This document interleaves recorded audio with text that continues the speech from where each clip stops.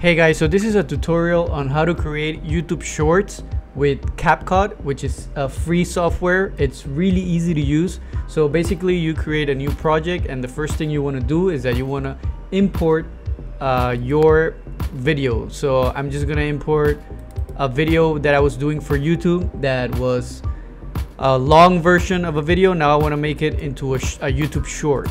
So if you come here, the ratio is gonna be the original, which is basically 6:16 and 9. I want to change it to 9:16 because that would be the one for like TikTok and YouTube Shorts, etc.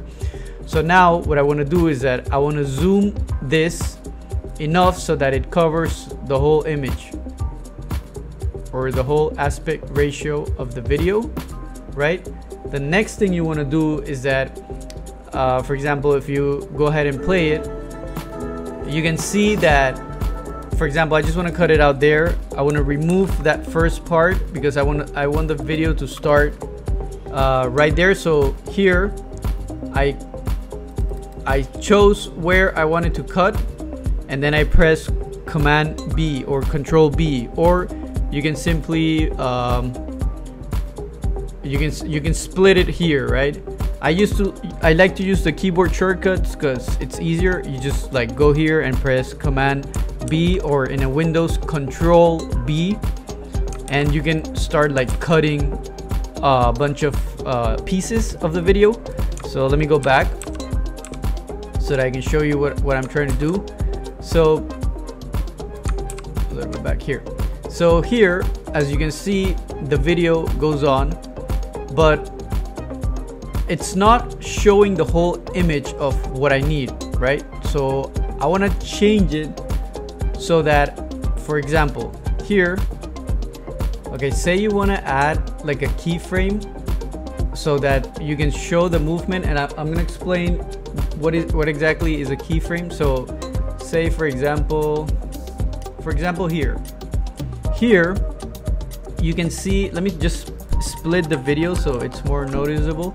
You can see here that the video actually has a lot of footage here, and it has footage here, and I want to be able to show the whole thing on a reel, right? So I want to make it scroll all the way here on the reel, so basically, or the short. So basically I'm gonna create what is called a keyframe of the position, and then I'm gonna move it, and here I can just scroll it over like this, and you can see it's automatically going to add me a little keyframe here. And then I'm going to move it a little bit more, and I'm going to keep moving the video like this, and then I'm going to move it here and keep moving the video like this, and keep moving it so that I get it all the way up until here.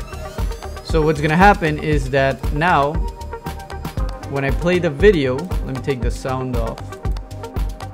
When I play the video, what's gonna happen is that, as you can see, the video is scrolling to the left, and it gives this like cool effect, and also it shows the viewer the whole context of the video and not only the part that is centered.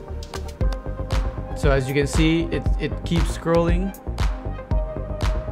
and there you go. So that way, if you're trying to show on a short video that is actually large, but you want to show the whole thing with the, instead of using a 16:9 ratio, you want to use a 9:16, but you still want to show the whole aspect ratio of like the rectangle of the video.